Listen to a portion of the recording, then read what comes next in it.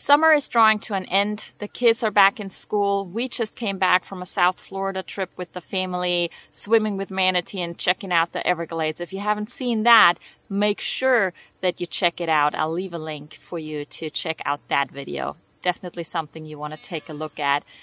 We're back in the garden and doing a bunch of updating and moving into the winter gardening season for us here in Florida. So I'll show you what I've got in store and what's coming next, and what my hopes are for next year.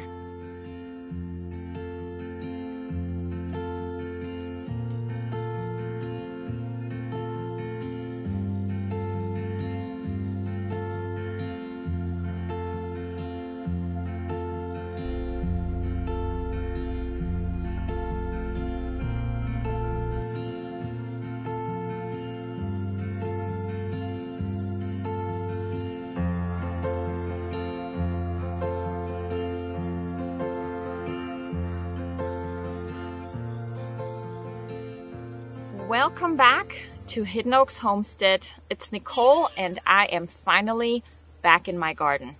This is one of my happy places where I can just work, sun, rain, whatever's going on. I can come out here, get my hands dirty, and it's relaxing to me. It's really great to just get your hands dirty, dig in the dirt, mess with the plants, do some harvesting, plant some new stuff, and experiment around.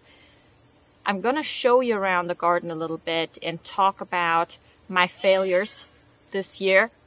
Squash really didn't work out the way I wanted to.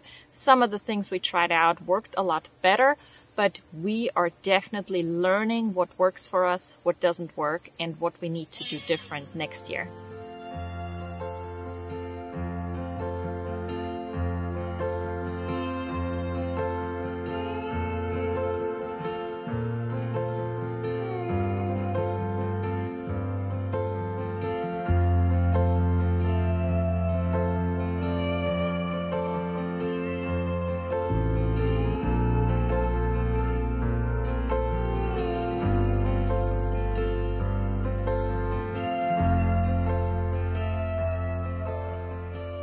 Some of the food that we're growing, we grow on trellises, and we've experimented with a few different options of what has worked out. We expanded some of our trellis options that we had in last year's garden and built a bunch more of those. But I wanted to show you what really worked for us and what we're not going to do again. And one of the things that we really enjoy are these arches right here that we've made with cattle panels. They work amazingly for anything that you need to trellis, whether that's cucumbers, beans, that's what we used it for, but you can definitely grow squash, tomatoes, whatever you need to trellis, you can grow it on those things. These will not go anywhere. All you need to do is arch them, secure them to the ground, and they're good to go, and you can reuse them for anything year after year after year. So this is a fantastic investment for us. We're definitely going to make more of these and use these again.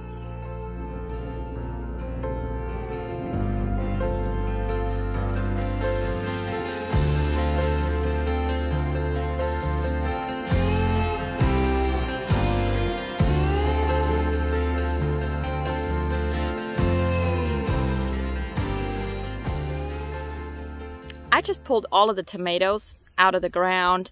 They were done, they were spent, they weren't going anywhere else in this Florida heat, not setting any more blooms or anything.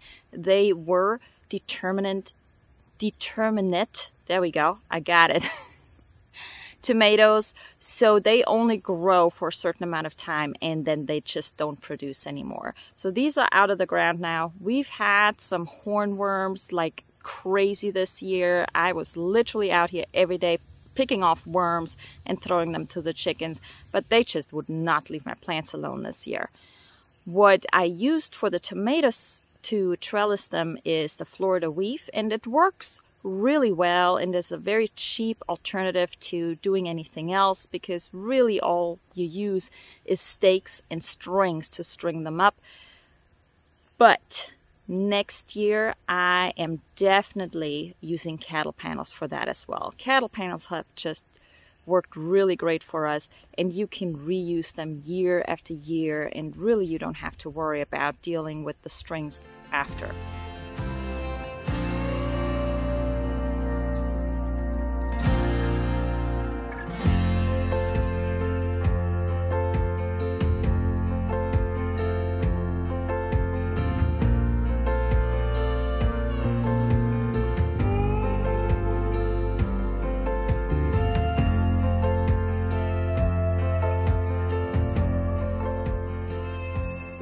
One thing that really hasn't worked well and is not worth the money, in my opinion, are tomato cages.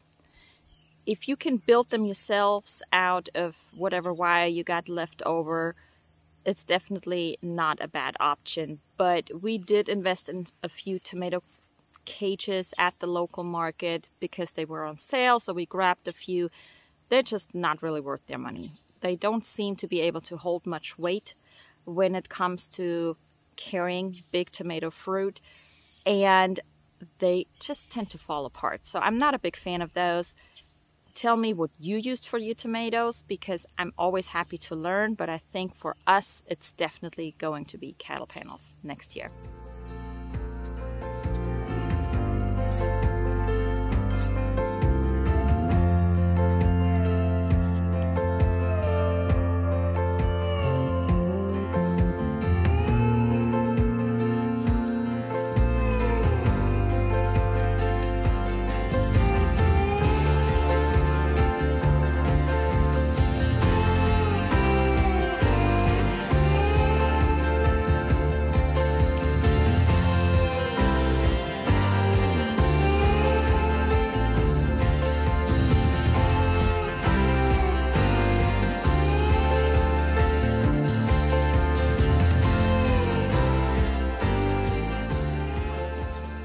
What you see behind me here is bamboo.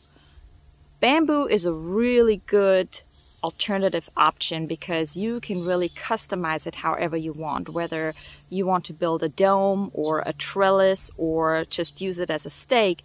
Bamboo is a great and cheap option to reuse every year, and you can customize it however you want. So I really enjoy bamboo in the garden because it's super versatile and you can use it for a lot of different options to grow fruit, vegetables, and anything that you need to grow in your garden.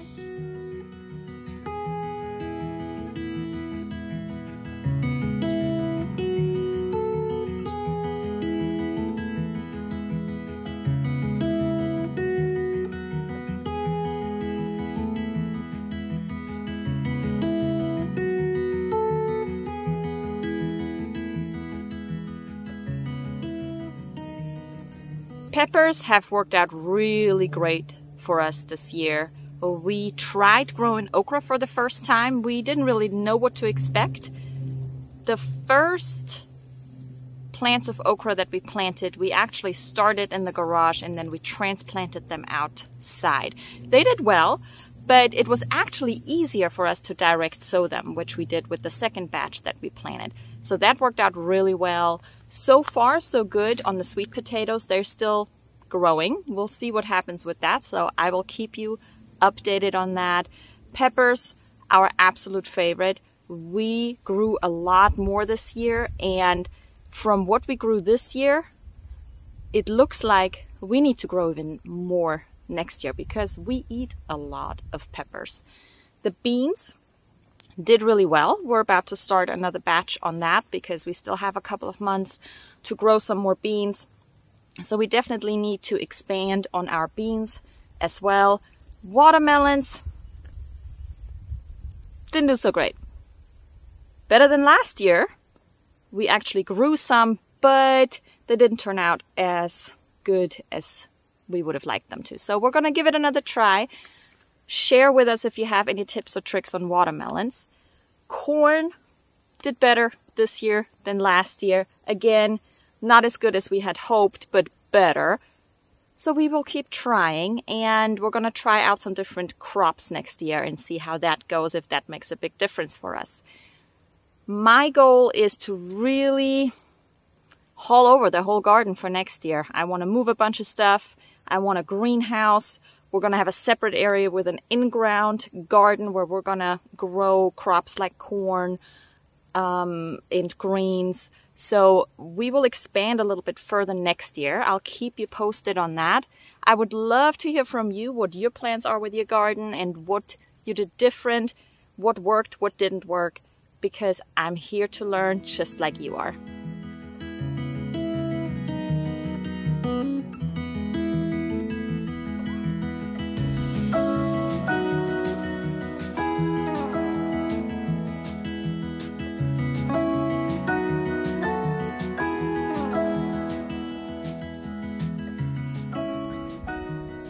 As an overall with trellises, I'm going to stay away from tomato cages. That is for me.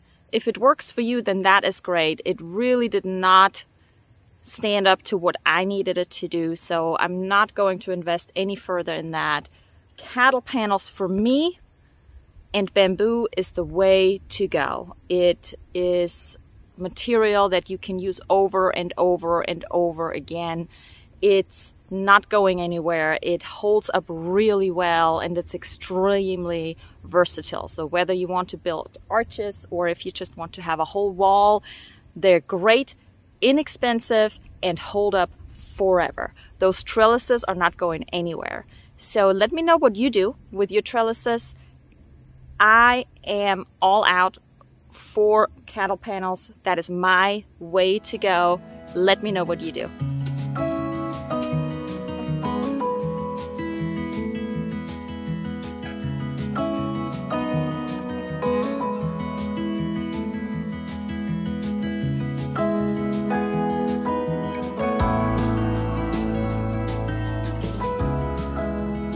When it comes to gardening, there's a whole lot more that I need to learn, that I want to try out and really figure out what works best for us as a family, because the overall goal is to try to be as self-sufficient as possible.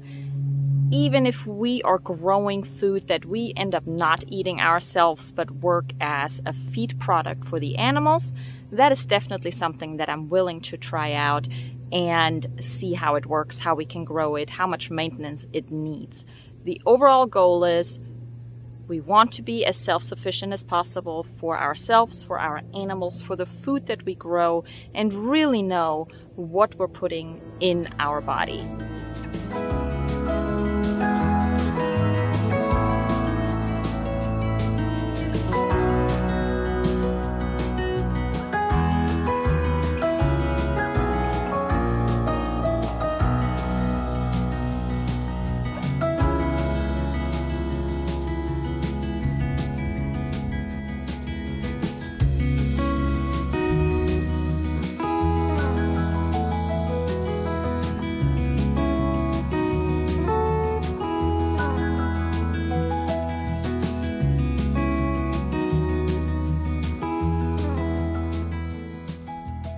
Let me hear about your gardening journey this year. Was it your first time? Was it your last time?